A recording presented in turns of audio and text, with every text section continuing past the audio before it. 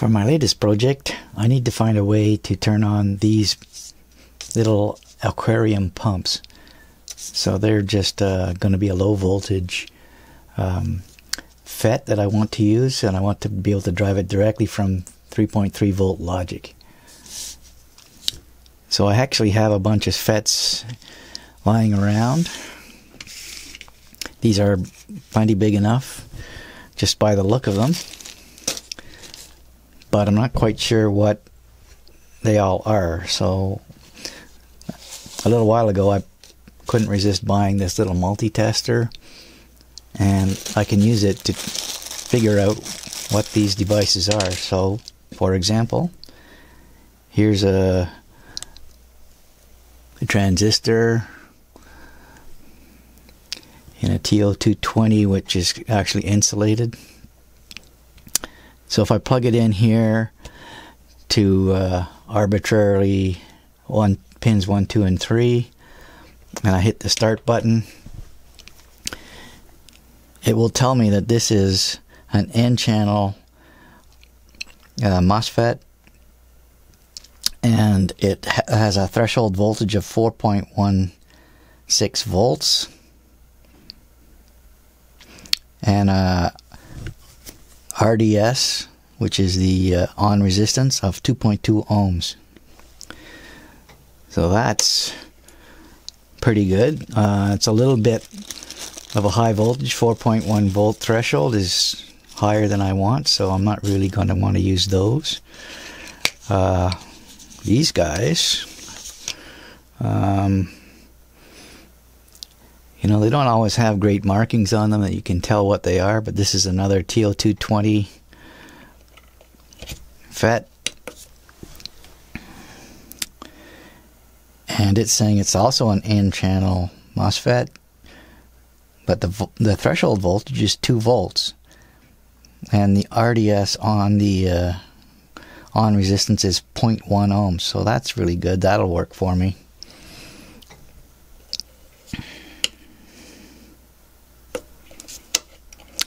So these guys are good. Let's check out these guys.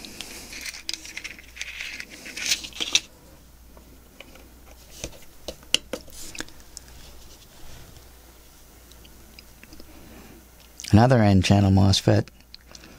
Threshold voltage is only 1.77 volts, so that's very low, and that's just what I want.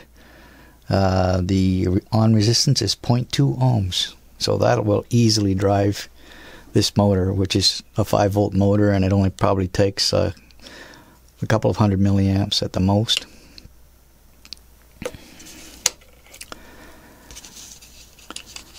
Alright, and one more batch here. These I actually have a data sheet for, and I just want to confirm that they're good to go. They're pretty good.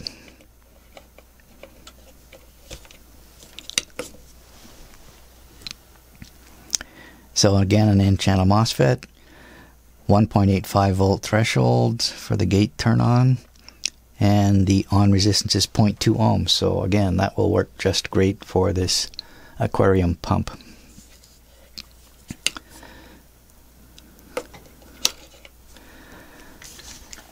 But this little multitester can test just about anything. It doesn't need to be a transistor. So here's a pretty hefty looking diode. If I stick this in here between any two pins, so I'm going to try 1 and 3, and it shows you a diagram of what it discovered. So pin 1, it tells you which is the anode, which is the cathode, and it gives you the forward voltage, in this case 544 millivolts. So pretty cool.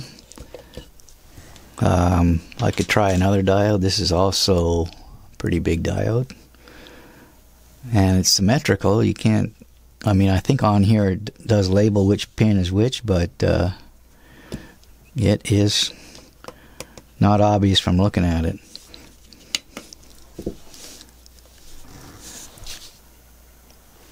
So again, it shows you which pin is what, and again it's 554 millivolts. It tells you the capacitance too, in this case 276 picofarads. It's pretty amazing that this little tester can automatically figure out what each device is. So I have here a transistor of some sort, TO220. Let's see what it says. So it's saying this is a bipolar transistor, a PNP. It's got an HFE of 38, so it's got a gain of 38, and the voltage, the base emitter voltage is 1.1 volts at a current of 5.4 milliamps. Pretty cool. Let's try another one. I'm not sure what this is.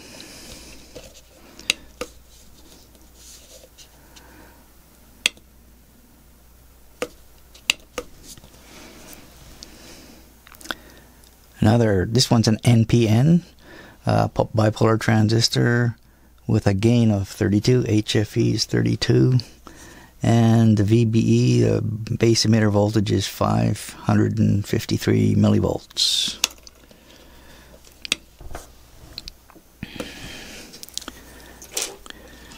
So here is actually a regulator. This is a negative regulator, so let's see what it says. I have no idea if I can figure this one out. So it says damaged part, unknown or damaged part. So it's definitely not a transistor, and I knew that.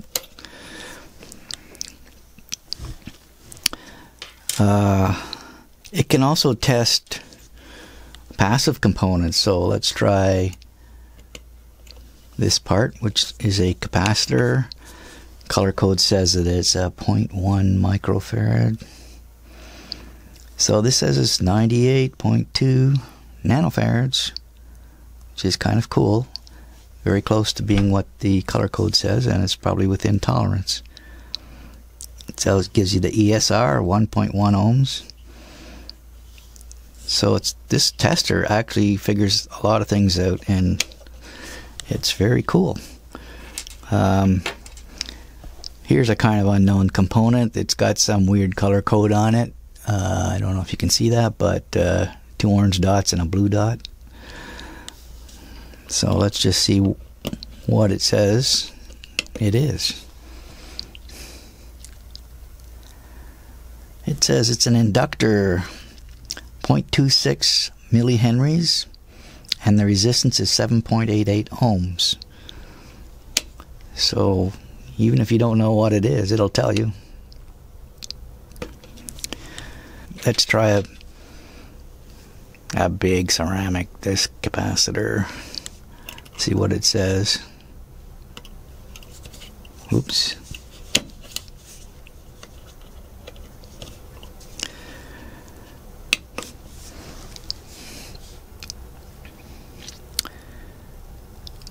$479 picofarads, a giant capacitor, but it has marked on it that it's a 2 kilovolt capacitor. Oh, and it says on here it's a 470 picofarad capacitor, so that's very close, 479.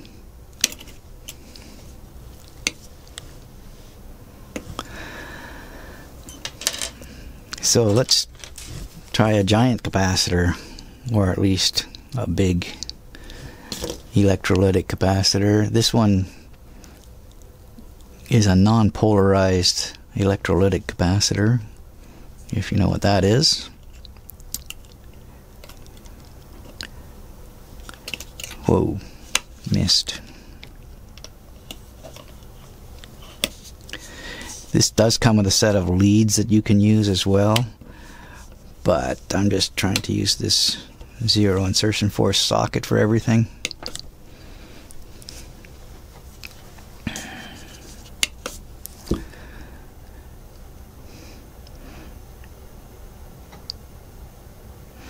It takes a while to test these big capacitors. So this says it's 125 microfarads. ESR is 12 ohms.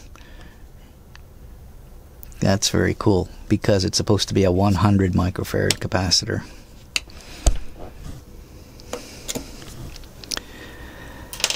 And how about inductors? Let's see what it does with one of these. Like, there's no markings on this thing.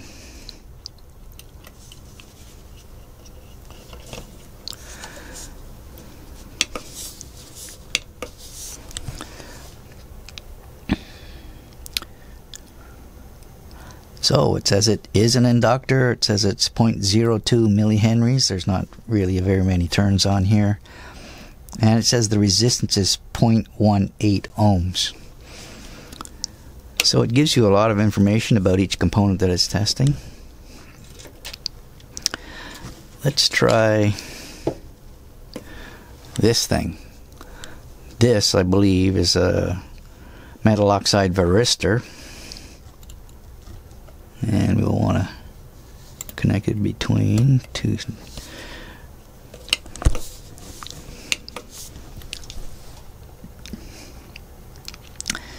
And it does list the capacitance of this thing, which is 1545 picofarads. But I'm not really expecting it to figure out that it's a varistor. And varistors typically do have pretty good capacitance like that.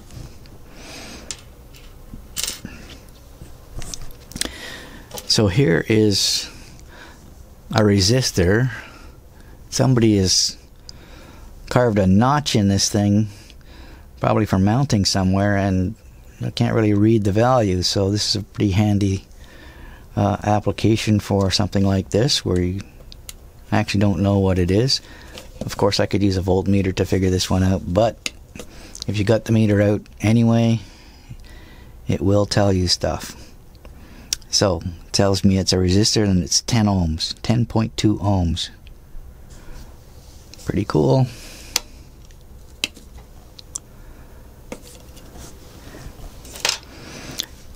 So this thing is coming in very handy because right now I'm testing transistors, which I actually need to use.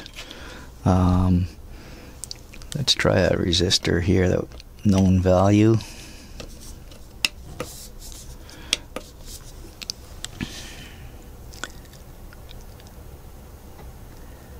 10.0 ohms. That's what this resistor has marked on it. So it's very cool.